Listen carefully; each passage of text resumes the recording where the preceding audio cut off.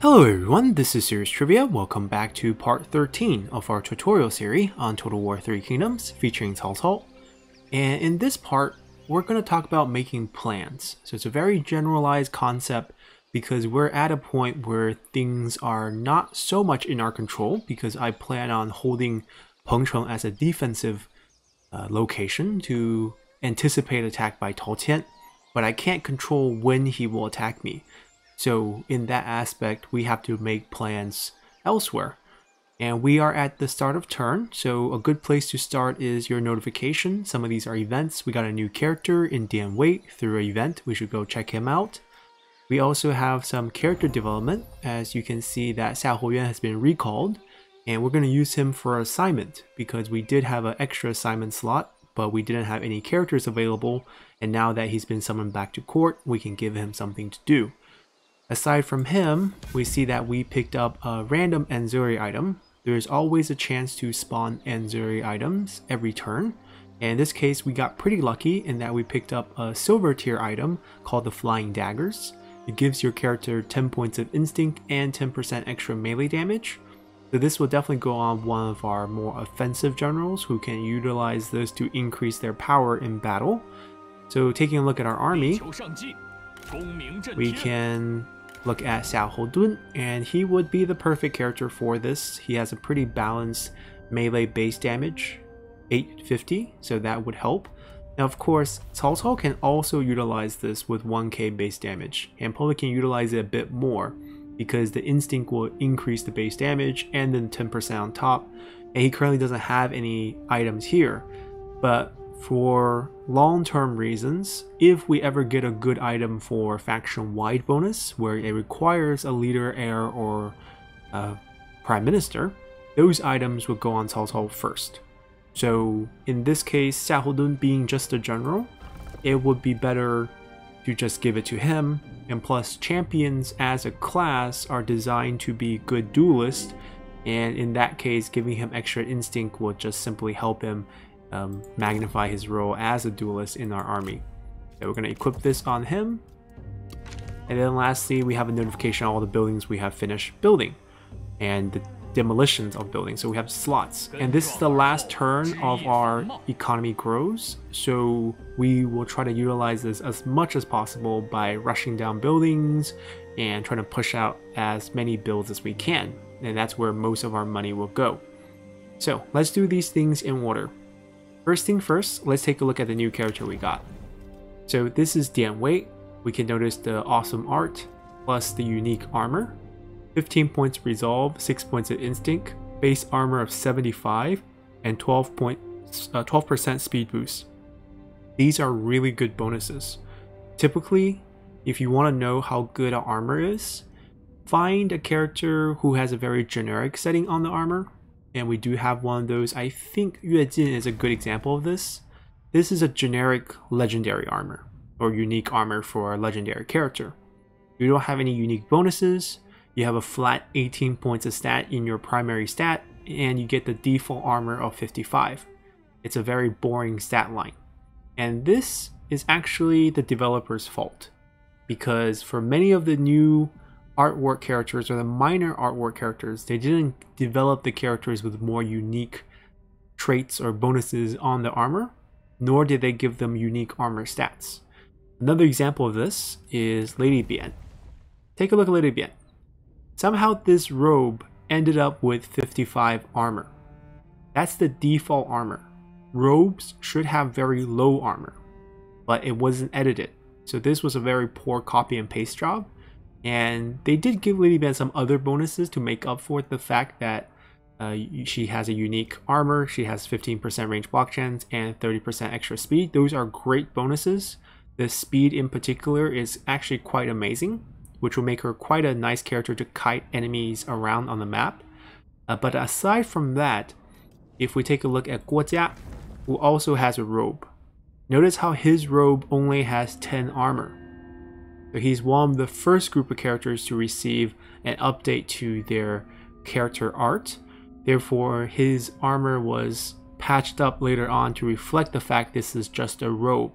And you see that his armor also gives this army 10% character experience, so there's some uniqueness. to this character.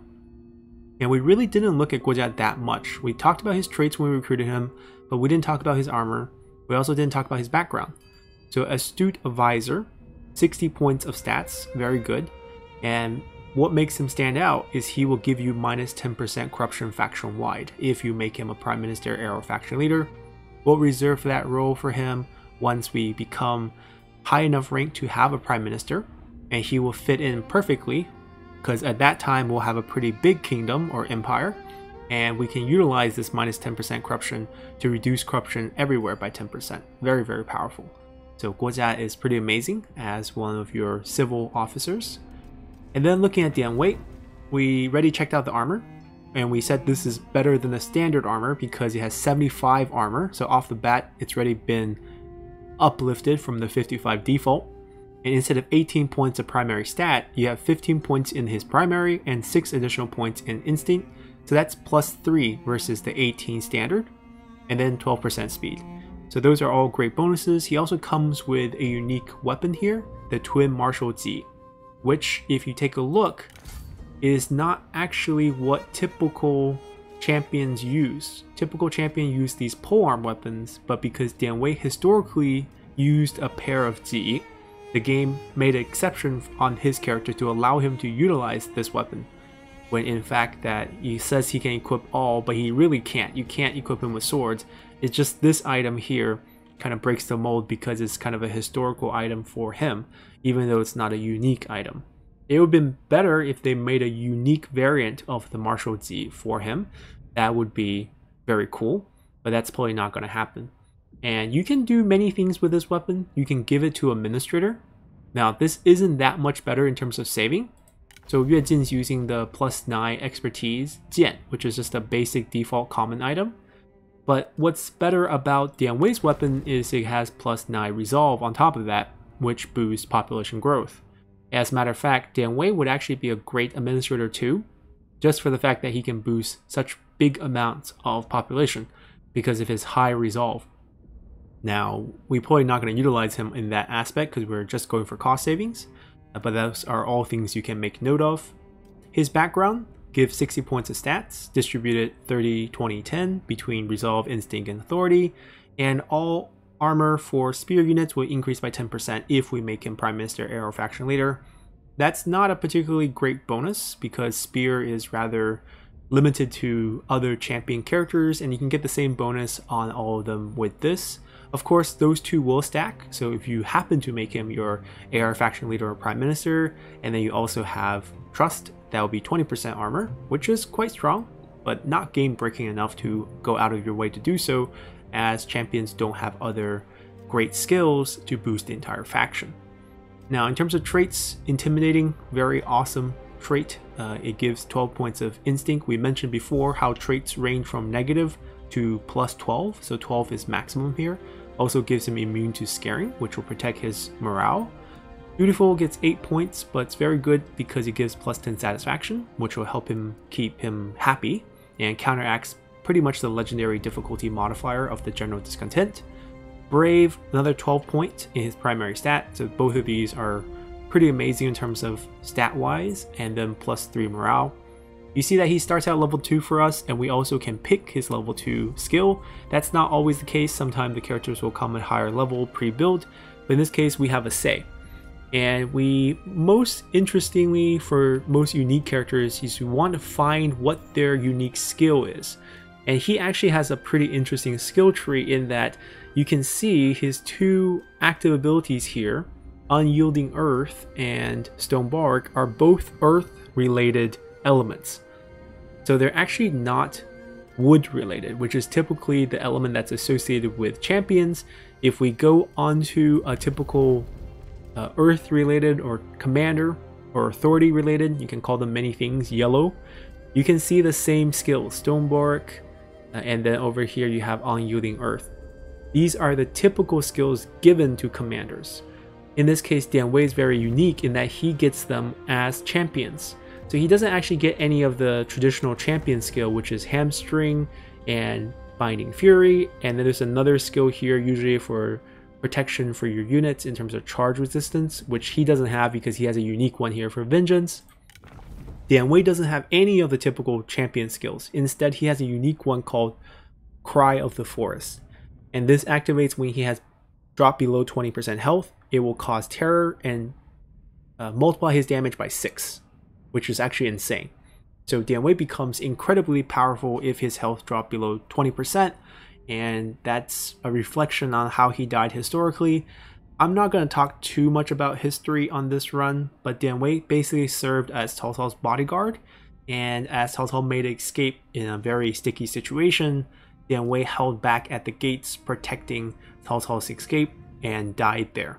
So that's why he increases power once he dropped below 20% health, and that's why he has some commanding ability that gives him increased melee evasion, charge resistance, as well as range block chance and unbreakable, which allows him to stand there and guard, which is a great reflection on how he was historically. He's also one of my favorite characters from Dynasty Warriors, which is a game that obviously is based on Three Kingdoms, but that's a story for another time. So, what are we going to do with him in terms of this extra skill point? Well, one of the most important skills for any champion, vanguard, or strategist is actually the reach ability, because this skills, like we mentioned on Xiaohu, gives you 25% campaign movement range, which makes them excellent characters to utilize in armies as they allow you to move much farther. So we're going to try to go for this skill, and because we start out with Trust available to us, that also can boost all Spirit Infantry's armor, which would be the type of unit he would specialize in. We're going to go with Trust first, and then as you level up, we'll go for Reach, and then Flexibility for extra replenishment for the army as well. Now we are going to stay away from this, obviously, if we go this route, or else if we want to rush for this, you want to take Guile and into Patience and pick up Cry of the Forest. That's the fastest way to it. But we're not going to get this just yet. We're not intending to drop his health below 20% anytime soon. I'd rather get these utility bonuses for the whole army. So he's done. We familiarize ourselves with him. And the next step is to take care of all the buildings we have, which includes taking care of the assignment. We have 2 characters now available for assignment. Previously, we only had these 2 who are currently working. We have 3 assignments, 2 active. And then we assigned 2 administrators, so they can't be assignment characters. And we had 3 in the army, which means Xiahou Yuan was the only one available, but he had a 1-turn cooldown when we recalled him. So there was no one available last turn. Now we have 2 choices. So let's see what they can do. If we come in here, we see that Xiahou Yuan can do Oversee Mustering, which will reduce mustering turns by 3. And I think this is a great time to actually dive really deep into mustering and talk about mustering for the entire game and clarify everything for everyone. So when you recruit new units onto the battlefield, in the game Total War 3 Kingdom, they don't become ready at full health. They use something called a mustering and replenishment system to slowly grow those units to full health. But how many units do you get when you recruit them? You get 20% of the retinue when you recruit the units. And then there's 80% missing. Those 80% will slowly be given to you over 8 turns by something called a mustering rate. So mustering rate by default is 8 turns, and each turn represents a percentage heal to move you from the 20% initial recruitment to 100% maximum recruitment. So if we see bonuses like minus mustering turns, it's a minus to the 8 turn default option.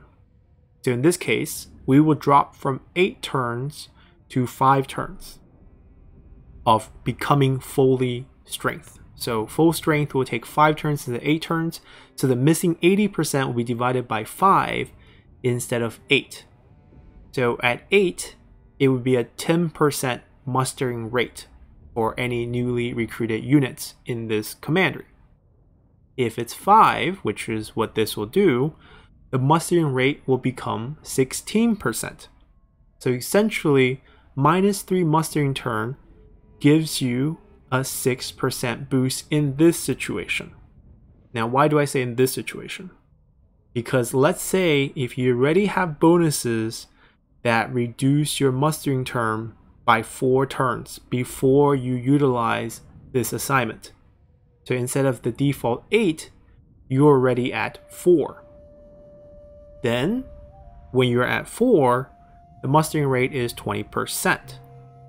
But if you reduce it by 3 more, the mustering rate becomes 80% because it will be something that's called 1-turn mustering. And if you reduce it any more, it doesn't become instant recruitment.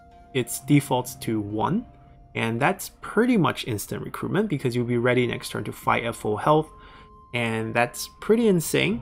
But you also have to remember that's really unnecessary because you could have up to 50% replenishment at all time depending on your population in the commandery, depending on your military supply, depending on any other bonuses you have from the generals, from the reforms, or from any events that can help replenishment. And the replenishment will be added with the mustering turn. So if you have 50% on your replenishment, you just need about 30% from mustering to boost to full to make up for the 80% missing. And that really will only take around 3-turn mustering. So -5 will pretty much max you out if you have good replenishment. So that's one thing you can consider.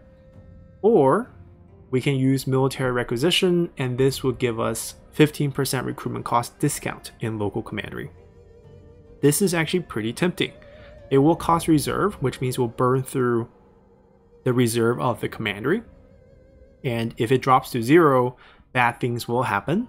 So we talked about how if you don't have reserves, you'll suffer through attrition, you'll get hit with a big public water penalty, and those are all things you might want to stay away from.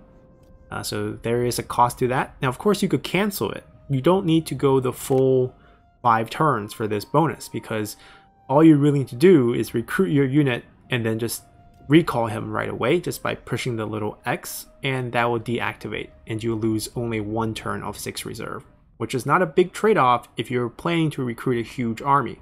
So those are great options. Whereas the trade-off for mustering turn is 3k population growth, and I believe you can also cancel this because mustering is set when you recruit the units on the turn you recruit them. And once that's set, you can get rid of this and it'll still be the bonused amount. Dian Wei, on the other hand, has something called agricultural exploitation, and it gives you plus 50% food production in the commandery as well as a plus 4 base food production. So it's a multiplier bonus as well as a base amount. Now this is quite good obviously if you want to trade away food, but you become very dependent on this character remaining in this role because if you over trade food and he times out after 15 turns, you're out of luck. You hit with negative food. Now the good news here is food trading lasts 10 turns. If you remember, all trade deals last 10 turns in terms of bartering amount, and that means if we utilize this and then trade those away, we are not going to be penalized when he expires because deals would have been expired long before his assignment expires. So both of these are possible options, and of the two, I prefer to actually take Huainan for this case because we are planning to send our main army south and actually attack Huainan. So we're going to be recruiting, and because we're recruiting, I would like to reduce the cost. So let's assign Huainan here. The bonus is not active right away. There is 1 turn of preparing to go to the assignment, and then we have 5 turns of the active. So this turn, we are just going to move into place. Remember, you have to be inside Chen to take advantage of the bonus. So we're going to end up this turn somewhere inside Chen. We are going to move and get rid of the mustering bonus here, and that's going to be fine for us because we're close to being maxed, and even without the mustering, we'll have 35% replenishment, which might actually go higher because we have higher populations at Chen instead of Pengcheng. So we want to attack this. We're going to move our army to the edge of Chen, and that's as far as we can move anyways with our movement. You can see that the drops to 35%. We lost 2% from not being inside a garrison, so the default amount drops to 4% from 6, but we make up for it for 2% from the population here. So not any change, and we're going to be expected to fully replenish after this turn. I'm going to wait till next turn to recruit to make this army stronger. For this turn, we're just going to utilize our cash on boosting buildings because we do have this last turn of your economy grows. So over here, we said we want tax collection plus 1 utility building. And the one utility building is probably going to be Tuntian, just because we can get stronger units, but we're also not recruiting here in the future, so this might be a bad idea. We might just go food production and synergize with 2 peasantry buildings. That way we can boost it. If we have a new character that's a commander class, we can send them in as tax collectors. I think we're going to utilize that, and because one building's free and one's not, you want to build the one that's not free, because the 20% discount on a free building is rather pointless. And you can just check the rushing cost. It's quite high. I don't recommend rushing. There's really not too big of a benefit. You could upgrade this again, obviously, if you rush it and utilize the discount for that. But why would you do that when you have to pay 700 for it? Because the amount you save is definitely not 700. You're only saving an additional 20%, and it's not that much. Over here, however, we do have a different situation, because there are a bunch of buildings I would like to build at super low cost, and that includes the government support, which is really inexpensive, and this building here, the livestock farm. I think we'll utilize this. Check the speed up costs, 362, and then click this, 650. So even though the building costs 192, the speed up is way too expensive because of all the discount we're getting. So instead what we're going to do is we're going to spend 362 to rush this, to max this out, and then just going to place the build in for this and let it finish, and we'll maximize pretty much all the discounts we can get out of this. Your economy grows. Over here, we don't need to rush this because we can't build the level 4 upgrade without getting the necessary reforms. When it's red, it means we don't have it yet, and there's nothing to upgrade to, so we're good. We are going to recruit armies next turn, so we're ready to go. The only thing that's left to do is whether we want to summon Dian Wei onto the field or not, because right now he's not doing anything, and we do want to defend here with the help of the administrator garrison, but we can still put a unit on the field. And I think it's actually wise to put units on the field because you prevent them from acquiring lack of purpose, which we mentioned before. So if I want a second army here, all I would do is raise army, and I would raise Dian Wei. He has 2 G militias as part of his retinue. We will disband those right away. And the reason why we're going to disband those is they are not really going to contribute much to the defensive effort, and we have to pay about 120 for each one. Yeah, 120 for each one. And we don't want to pay that. So they're gone, and we're just going to stand here and help defend. Meanwhile, we're going to set up to attack Xun You once again, try to capture him. Now, Huainan is very hard to take. Not only is it a walled city, a small city that's level 4, so it's walled. It has a military infrastructure building, which I know because I've seen it, and if you don't know, you can come here and take a look at it. It's the same look as this one. It gives you 4 extra units in the garrison. So if we take a look at the garrison size, you see the 4 additional units, which include some cavalry, which is rather annoying, and then the small city garrison, as well as the army on top. So quite a few foes, and the fact that it's a garrison battle makes it a little bit more tricky. So we definitely want some trebuchets here in the next turn when we have it cheaper because of Xiahou Yuan. And before we move on, there's actually a few more things. We have 2 new court positions available. Grand Commandant will reduce the cost of recruiting armies by 10%. It doesn't matter who's in this position, we talked about this before. This one provides 15% to peasantry, this one reduces army recruitment by 10%, and Grand Excellency will provide 15% to industry.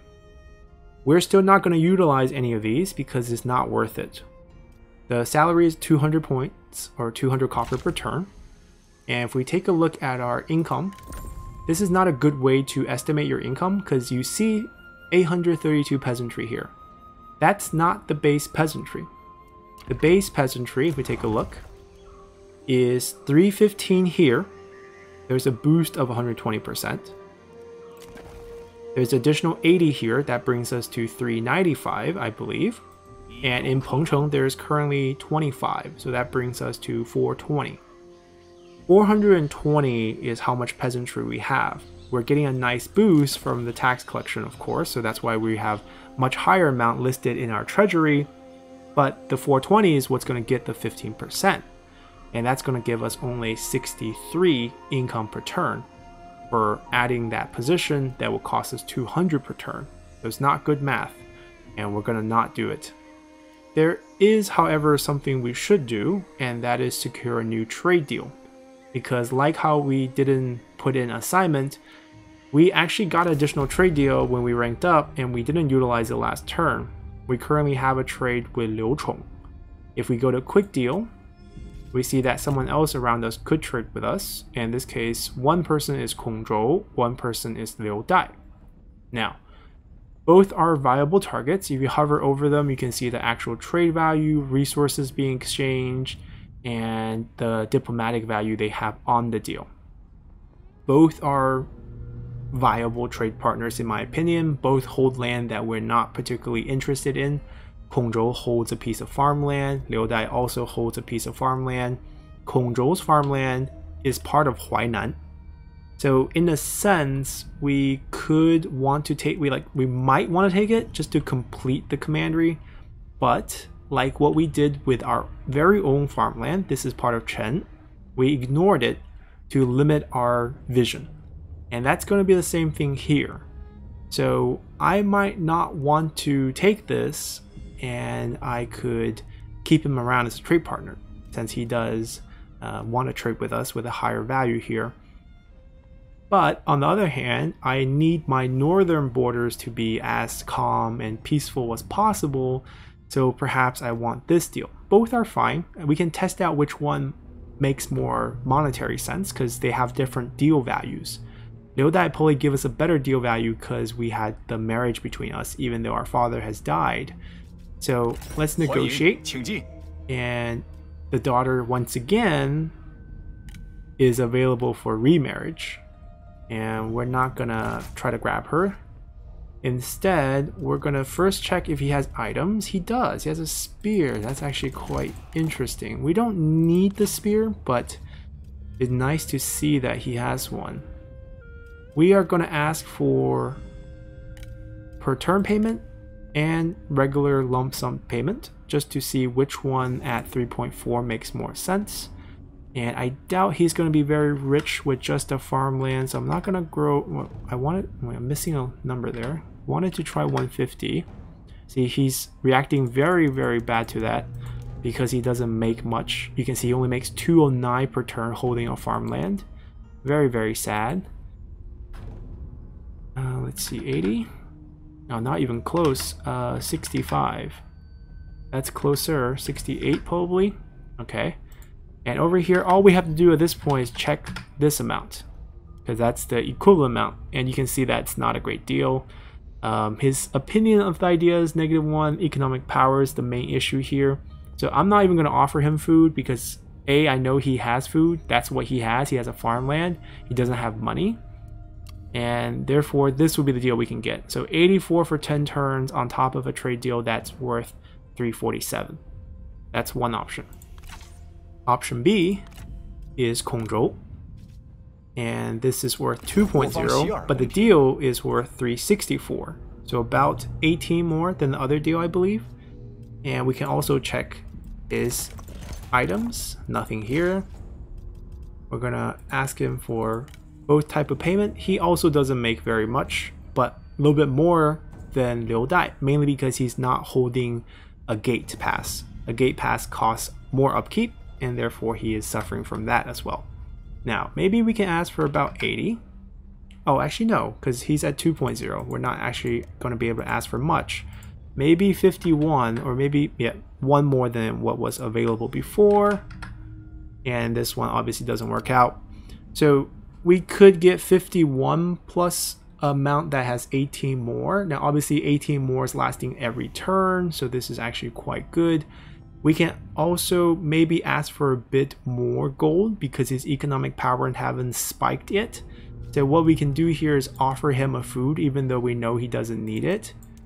he will still give us a pretty decent value. We want to basically use the opinion on the idea to cancel each other out so we can get more value out of it. And maybe we can get 75.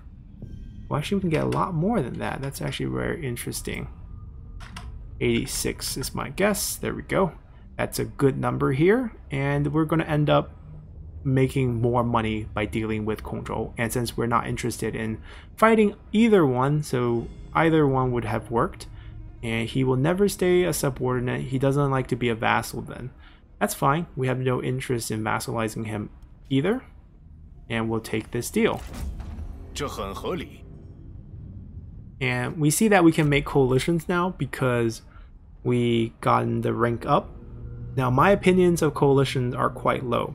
I prefer not to be in coalitions because they will want to ask you to join wars that you don't want to be in. And I rather not offend my coalition members to vote against those wars every time they ask. Since I have no control over that, I prefer to just stay out of coalitions. And it's not like the AI coalitions are going to be very helpful in helping you fight your wars, as it's very hard to control AIs to help you in the way you want them to. So I tend to be the type to depend on myself in these matters. And we can, however, take a look at the other things. In here we can get a non-aggression pack, which he's willing to pay for, which is something that's nice to see. And what we can do here is perhaps offer him 1 food, which will also give us 1.5, and try to get a little bit of money back for our efforts. Might be the minimum, like 56-ish, 55 is the amount here, which is okay, which is perfectly fine in my book, and that allows us to complete this deal. And looking at our food situation, we have 3 left, trading again 1 more, we have 2 left. We're not upgrading any settlements anytime soon, so we're not really going to spend any food, and we're also building more food producing buildings, so things should even out and we can safely make this deal. 这很合理. And the last thing you want to check is go back to negotiate and sort out by opinions and check all the deals you have, how many turns left, so you know when to refresh certain food deals. Because the last thing we want is for us to think we're safe because we are trading them food, and then they timed out and we're getting slaughtered because they suddenly declare war on us because we're no longer giving them food. So just be mindful there. And we did our diplomacy check, we moved our armies, we got the extra trade deal, our income is way higher now because of those trade deals and diplomacy income, and we can safely end turn and prepare for the final assault here. Let's continue. Alright, so during the end turn, sometimes the AI factions, as they take their turn, will offer you certain deals. In this case, Liu Chong is offering us a military access. Always pick negotiate or reject if you don't like it. And negotiate will just show you the exact values. And here he's actually quite positive with us. And we can definitely accept this. But I tend to want to get every bit of bonus from these things. Therefore, I will actually either offer him a loan structure where we can get some money back, where we make a payment and he will make us per turn payment at a higher value. But we can see here he's actually quite poor. His economic power is really low, but he has quite a bit of cash holding and also quite a bit of income, which is actually quite interesting. So in that case, you can be flexible and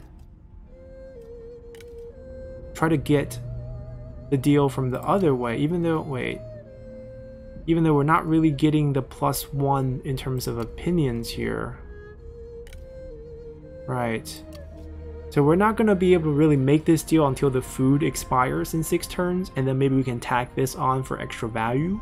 But at this point, I don't think we're going to make a deal happen. And just going to reject him up here. He's not going to hate you for it. If he does, you will see it in terms of the consequences. If, let's say here we accept, he'll like us X amount more, and other factions with a war with both of us will be hating us for this. In this case, we're just going to reject. It's not going to affect any relationships. Alright, we are on the new turn. Notification once again. got a clay ox, which gives authority and satisfaction. So these type of items are perfect on your heir or prime minister because it will help you boost their authority, which hopefully will increase satisfaction for the whole faction once they reach certain thresholds. You see how it went from 7 to 8 because we hit 130. That's very helpful, and also because the items themselves provide satisfaction, she will also enjoy that benefit as well. And you can also see it's part of a set. If we have the foreman item, this can help administrators save cost on certain type of building. So pretty great item overall. Let's just put this here. Then we also have more characters, and you see here the art's gonna start repeating. For those of you who are not familiar with the game, you will see more typical generic commander, generic strategist, and we're gonna take a look at all of them. Now, even though he has a generic look, you can see from his background title, Voice of Reason, it sounds fancy. And we know it's fancy because if you look at the bonus, it's 35 points of extra stats. And we mentioned generic ones are always 15 points. If it's over 15, it's special. In this case, Voice of Reason is special because he is a historically important character, and he will grant armies 5 points of melee evasion for his own army, and also +1 wooden stake, which is a deployable pre-battle item. And we'll talk about those once we have them in our army. So far we haven't had them, so we couldn't use them, but he can give us one of them. And if we take a look at his skill tree, it's a pretty typical skill tree. Because he's a generic look, he's not going to have any special abilities. Now where he starts on the skill tree is not too bad, and his traits are actually quite decent as well. He can definitely be a great strategist. We talked about how we need a strategist for every army, so he is definitely a possible option, not too old either. And then if we take a look at the next commander, we mentioned how commanders, we might want one for another assignment for tax collection, so he could be an option there. He's an outsider, which is 15 points, so that's a generic one, and his traits are decent as well, nothing too bad. Usually you don't want ones that has desire for higher office. Those characters are very hard to keep happy. In this case, he has pretty decent and positive traits, and he has reduced penalty from desire for higher office, so that definitely helps.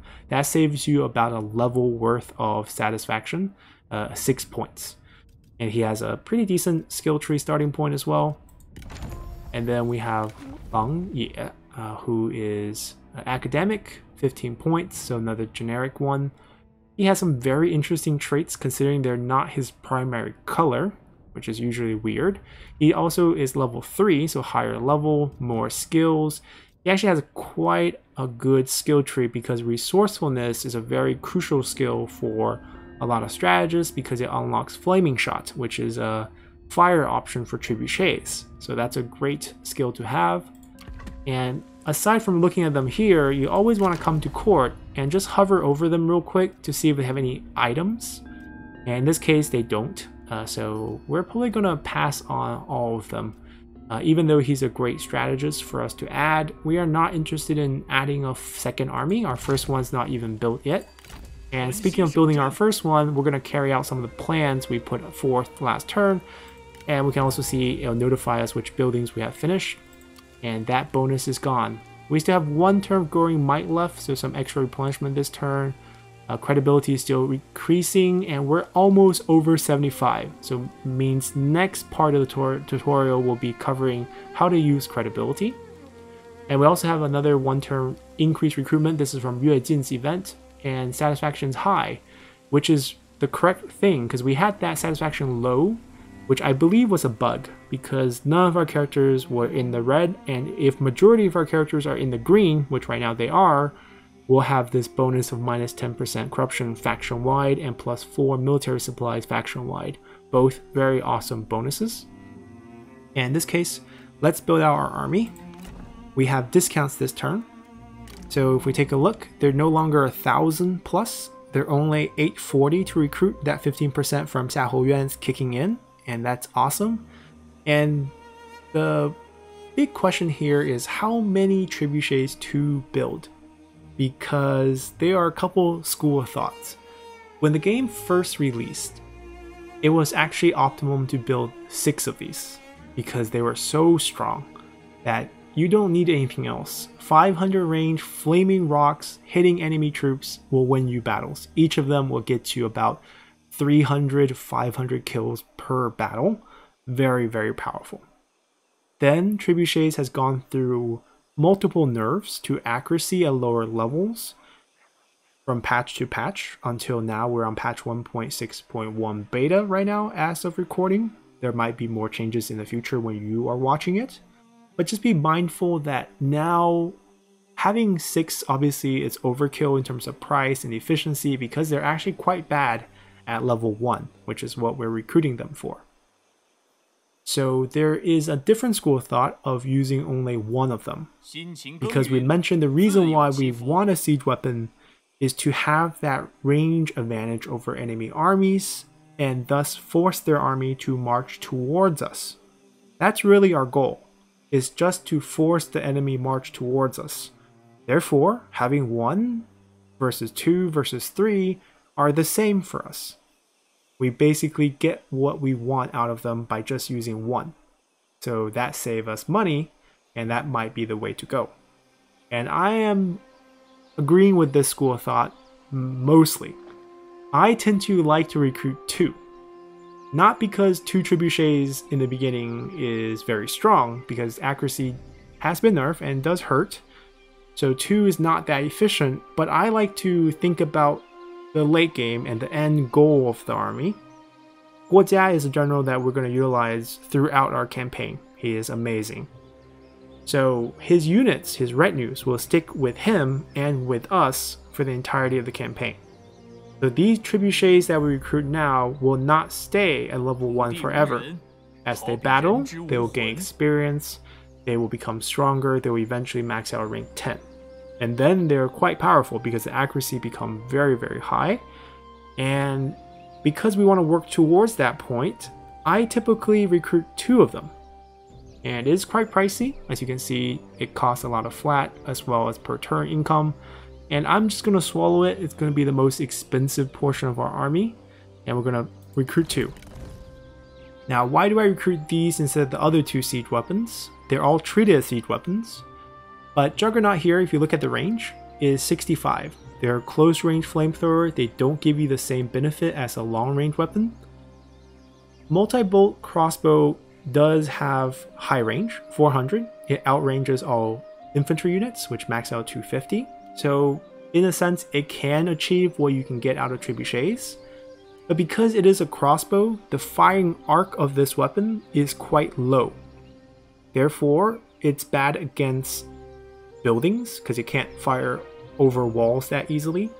It also can't damage walls.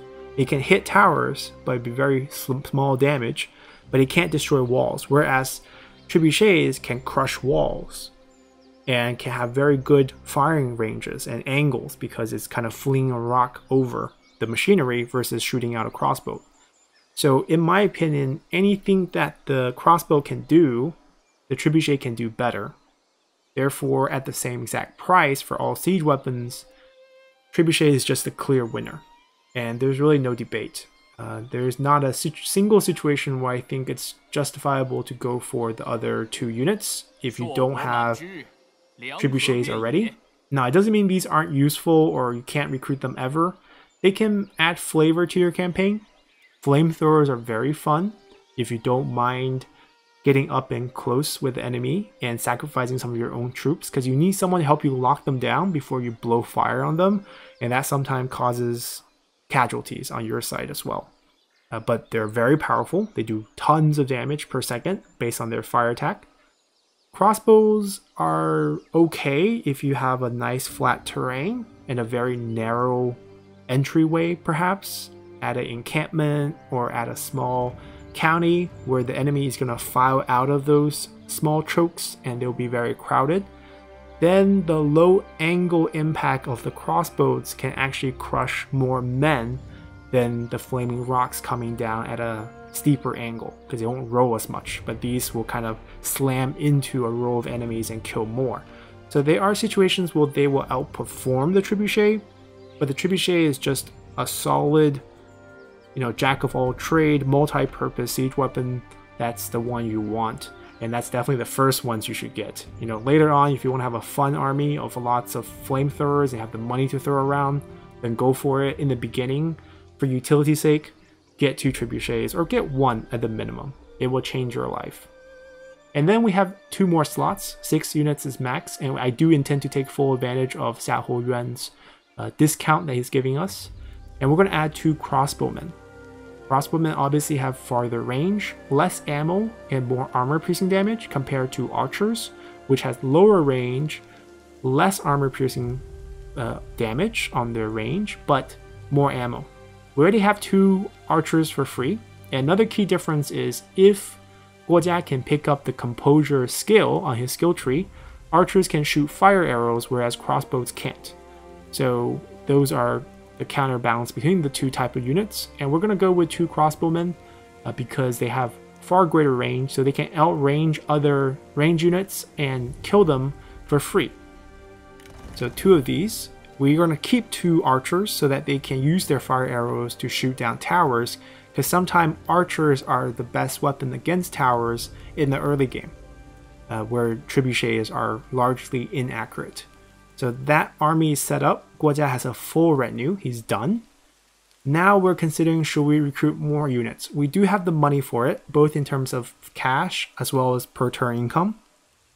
So what I'm going to do is increase a couple more spear guards for a sturdier front line. 2 is slightly too few. So we're going to add 2 more. They are expensive, both in terms of recruitment and upkeep costs, so we don't want to go too crazy here. And I think 4 is a good enough amount. If you need a few more bodies, I recommend getting about 2 more Z militias. They would serve you beautifully on the flank to protect you guys from enemy cavalry. The reason why I say they should go on the flank is because they have no shield. So if you're facing front, the enemy range will come to you from the front and the shield will protect them from the range. But if you put the Z militias on the front, they will get shredded before they even enter melee. So they're best served on the flank. That's definitely one option.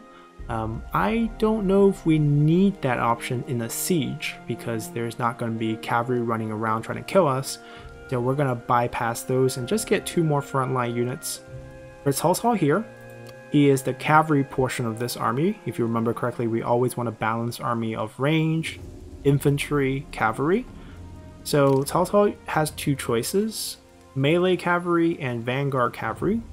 Now, we've been promoting the choice of sticking to color code for certain reasons. Namely, Cao Cao's bonus could boost charge speed, could boost armor piercing damage on the weapon. There's also one boosting battle running speed. So those are type of the bonuses bring. And if we look at a Vanguard, Xiahou Yuan here, he also leveled up, so we have to do that. He offers some of the same ones. Speed, charge speed. So there's a lot of crossover. Charge bonus here, 25. And then this skill here in the middle is always the super unique one for your unit type. In this case, it's extra 25% melee damage for all shot cavalry. This is what Cao Cao doesn't have. And what Cao Cao has instead is one that increases melee cavalry's range block chance by 20. So the middle one's always a really special one for the unit type that you have. And in this case, because we have this, we're going to actually add on another melee cav as another tank for the army. We got to re-click the recruit. And there's 2 choices. The better one, the Dian Sword Guard, they're the slightly upgraded version with more charge, slightly more charge, and much more armor. But in our case, we're pretty happy with just the range block trends portion, and we're just going to get that. And feel free to recruit shot cavalry on Cao Cao, because the unique bonus of the Vanguard, which is extra melee damage, is not a big deal for shot cavalry. Because shot cavalry damage, as we have seen, comes from the charge itself. Therefore, it doesn't matter if they have higher melee damage. They're never really going to use it. We just need some speed boost and charge speed, which Cao Cao can provide, because they share the intensity skill. There is always, every single yellow skill is going to be available for yellow characters, and then there's going to be an assortment, 6 namely, in the 2nd and 4th role. That's always a mixture of all the other 4 classes, in this case 2 red 1 green, 1 blue, 2 purple. So it'll be different for every class. There's guides on characters and there's skill trees on the channel if you want to learn about skill trees in more detail. But for our sake, we just know that Cao Cao can boost the cavalry equally as much as a vanguard character. So that's nice. Another thing that Cao Cao is really good at is he's really high cunning. Cunning is why strategists are the range portion of your army, because they give your army extra ammo. 60% extra ammo. And in our case, it's actually 75% on his retinue and plus 15% for everyone else. Cao Cao is quite a unique character in that his background gives him 40 cunning, which really shoots his cunning way up. And he has 47% boost to ammo, which makes him pretty much as good as any, strategist in terms of recruiting range units. So he has that specialty. So what we can do with him is maybe, because he's a commander, he has a mix of all early tier units of other colors as well, spear guards available to him, and crossbows also available to him. So what we're going to do is tack on 2 more vanguard units and then 2 more strategist units. So we have 4 cavalry, 4 crossbow, 2 archers, 2 siege weapons, and 4 spear guards. We're saving a little bit of money here by not flushing out the full army, but this is good enough. Our income is pretty much halved in terms of per turn income, and our treasury is also dropped. And we're going to use the remaining money to upgrade some of our buildings. Over here, we can get pretty cheap agricultural buildings because Yuan Huan's on the job, and also because we are also on the last turn of our bonus for supervised construction. So what we're going to do is utilize that last turn by building this and immediately cancel him. This allows him to start recalling this turn, which will actually make him available for us a little bit faster. Once you get the building order in, you can cancel the last turn, saves you a turn. And we also want to cancel the recruitment because we're done recruiting. We already saved as much money as we can, so he's also done. Lady Bian can stay here and keep collecting taxes. And then we're also going to go to Xiaoyuan and give him a skill. We mentioned how good the top row are battle skills, and we're going to utilize him as a general, so we're going to start on the top row. His unique skill is non-existent. The Blazing Saddle is his unique skill. We've already kind of seen this in combat. It makes him fatigued, which is actually pretty bad, and that's the only reason why this is not great. But we're going to just pick up mobility and start working our way on the top. Okay, so we recruited a giant army. Do not move this army because you'll lose a ton of mustering. And you see here it's back to 10% because we're no longer in Pengcheng. The administrator there is giving us that extra 1 turn of mustering bonus.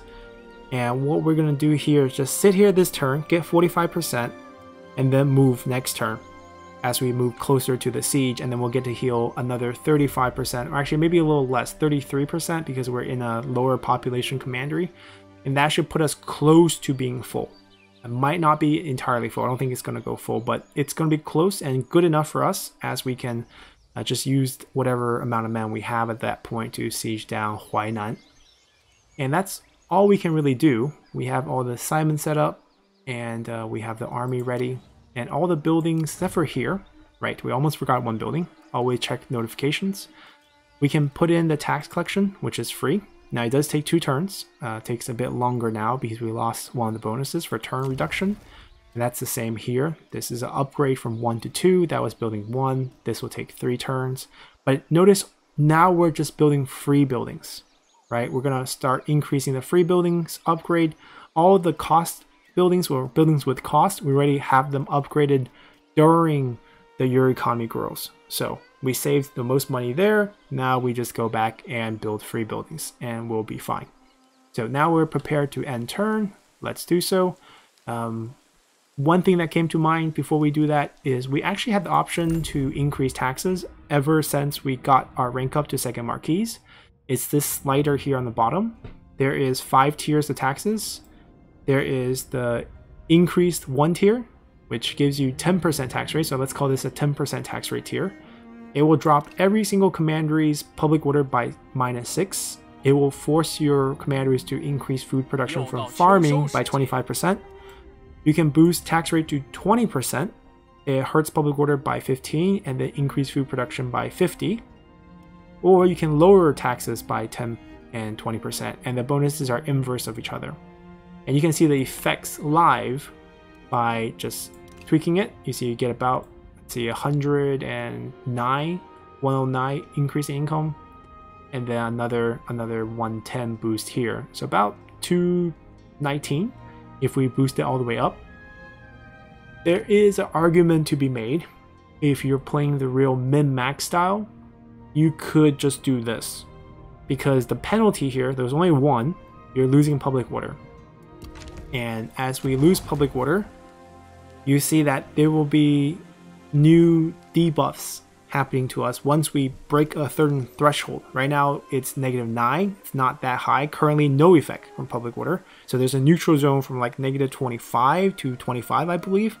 And then as you slowly decrease your public order, you'll see some ill effect come on, mainly towards your population growth. And we'll talk about this, we'll actually take a look at this. So I'm gonna leave the tax rate on this super high 20% one, not because I'm greedy. I mean, I am greedy. I usually don't change tax rate in my games. I feel like it's a little silly, but it is helpful. You get more income, get more food, and we're going to generate some rebellions for us to see, which is the reason why I'm going to do it. And you got to be mindful. Don't just look at your commanderies that have capitals. Even the ones that don't have capitals will get hit by this, and they will spawn rebels as well, even if you don't own the whole piece. So those are all things you should consider when doing this. And rebels will only come at -100. So we'll start seeing them soon over here as well. Alright, that's enough. Let's continue till next turn. Alright, living in harmony. This is a simple relationship event. In this case, we get a deepening relationship between Cao Ren and Xiahou Yuan. These are very random. Mainly because they have similar traits or likings. In this case, they both favor duty. And this just means they became friends or are close to becoming friends. And that's a bonus we can have on the battlefield. And what's really great is Tao Qian's here. He has a full army here about to attack us in Pengcheng. And I'm quite excited because I'm going to show you guys how to defend this city or this large town from a large army like this with just one general and the garrison. And our other army has been healing up pretty nicely, and we lost a lot of our replenishment bonus because 2 of our 10% or 20% are based on events, so they're gone. We're gonna start moving them towards this location. We can actually start the fight this turn, it will be fine too. So we'll have 2 big fights next turn, or maybe 1, maybe only this one first, because we have to wait till end turn for them to attack us. We're not going to attack them here. So those are all things we'll cover in our next part. So I hope you guys enjoy this, and see you guys next time. Bye!